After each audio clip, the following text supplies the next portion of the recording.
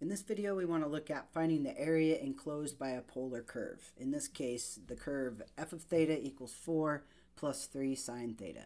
So we have a picture of the curve here, and this is the formula for finding the area in a curve. I'm not going to go through deriving that, but if you remember, if you've done the deriving of this formula, it's based on this idea that we're going to cut this curve into sectors. All right, we're going to cut it into sectors and we're going to add up all the areas of those sectors.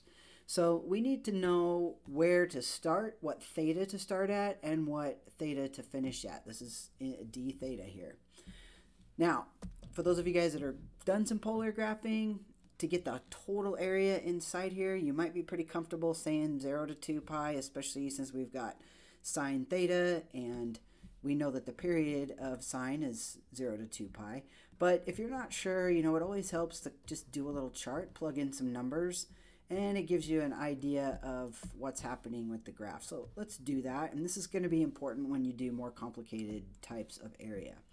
So if we let theta equal 0, we know the sine of 0 is 0, so this is going to come out to be 4. So this is our starting spot, so to speak, if we want. We could let theta equal 0, would give us this point. If theta is pi over 2, the sine of pi over 2 is 1, so we're going to end up with 7. So that's going to take us up here.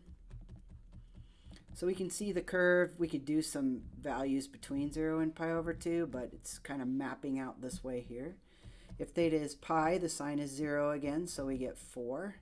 So this is when theta equals pi. Now I'm graphing this when I say theta equals pi and I'm doing this point. I'm talking about graphing it polar, even though there's rectangular on grid shown. The point r is 4, theta is pi, would be rotating pi degrees and stepping out 4 units on that pi out value right there. If we go to 3 pi over 2, the sine of 3 pi over 2 is -1. So we're going to have 4 minus 3, which is 1. Remember, we're going 3 pi over 2, forward 1. So we're going this direction. And it's looking pretty promising that we're going to be able to map out this curve from 0 back to 2 pi and get this whole curve mapped out. All right. And so what we're doing then when we do this area is we're adding up the area of these slices from theta equals 0 to 2 pi, these infinite slices. And so by the time we get down here and we're getting to thetas, where we're getting close to adding up all of the 2 pi all the way around, right? All right, so to set up our integral then, we know the area is going to be the integral from 0 to 2 pi of 1/2 times r squared, back to the formula, r squared d theta. So this is your r, f of theta is r, so 4 plus 3 sine theta d theta. Now, from this point, it's just a big old integration problem. Oop, forgot to move my squared. R squared. There we go. Now it becomes a much more difficult integration problem, which is why I wanted to do this example, because the integration is a little bit tedious. So let's walk through it.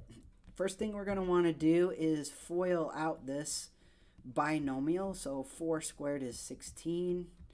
And then we're going to get 4 times 3 sine, which is 12, but we'll double that because we'll have 2 of those terms. You can write it out and FOIL it and multiply it if you like. And then 3 sine squared will give me 9 sine squared and d theta. All right. Now, we can take this half and bring it out front. That's fine. If you know about integration, this sine squared is going to cause us some issues here. So what we want to do is we're going to have to use an old friend, an old trig identity friend. Now, of course, we've got cosine squared plus sine squared equals 1, but that would just give us a cosine squared. And the thing that's causing us the problem is the squared here. So you want a formula that's going to reduce it down to something to the first power.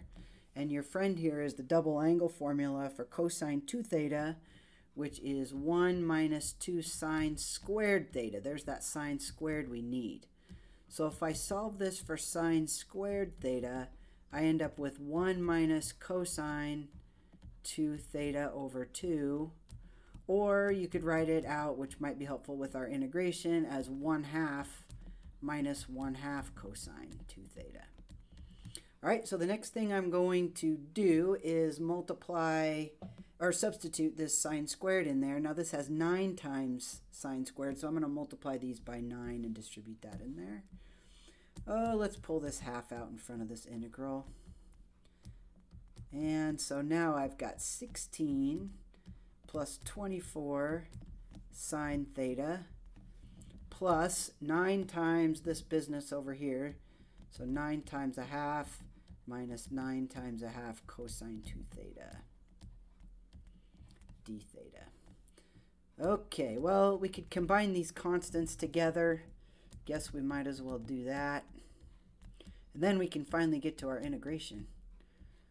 Let's see, 16 plus 9/2 is, if that's 4.5, so it'll be 20.5. You could write that as 41/2, I guess. And 24 sine theta minus 9/2 cosine 2 theta. Should put that in parentheses also. Okay, let's do some integration here. All right. All right, I rewrote this a little bit back to how we had it with our constants combined. So we've got a couple things that are fairly easy to integrate right here. This one, we have a 2 theta, so we might think about, we're going to have to do a little u substitution and balance it out with 1/2, and we'll write that when we get there.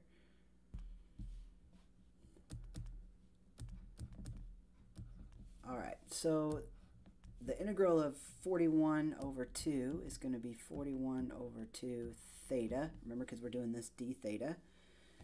And the integral of sine is negative cosine. So let's just do the negative here.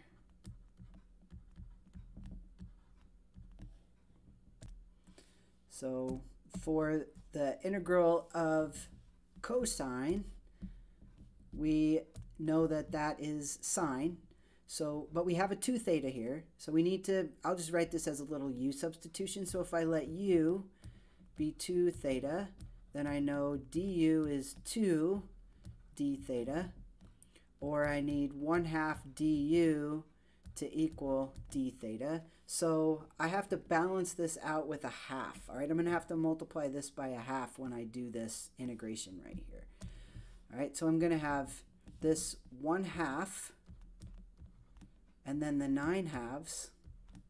Then the integral of cosine is sine and 2 theta there. And then we're going to integrate that from 0 to 2 pi. All right, so again, this half right here came from the fact that this is a 2 theta. And it comes from this when you're doing this little u sub right here. Okay, it's like undoing the chain rule. All right, I think we're in the home stretch. Let's see. So now we're going to plug in 2 pi and 0. So I'm going to have 1/2 times 41 over 2 times 2 pi minus 24. Let's just do this in our head. The cosine of 2 pi is 1 minus 9/4, that right here, 9/4. So the sine of 4 pi is the same as the sine of 2 pi, which is the same as sine of 0, which is 0. Okay, minus, now we'll plug in 0. Well, that's going to be 0 minus the cosine of 0 is 1, so that's going to be 24. The sine of 0 is 0, so all that's going to be 0. And now we just have to clean this up, and we're almost there. In the home stretch. Let's see, these are going to cancel out. So that's going to give me 41 pi minus 24. That's gone, plus 24. Oh, that's convenient. So those go away, and I end up with 41 over 2 pi. That's pretty exciting. Kind of neat how it ended up with a pi in there. So that is the area inside this curve, right, all the way around, and inside this curve is 41 pi, or 20 and a half. All right, I hope that helped. And have fun with polar curves. The integration is the most difficult part sometimes with these polar curves, and also finding your bounds. So check those things and you should be good to go.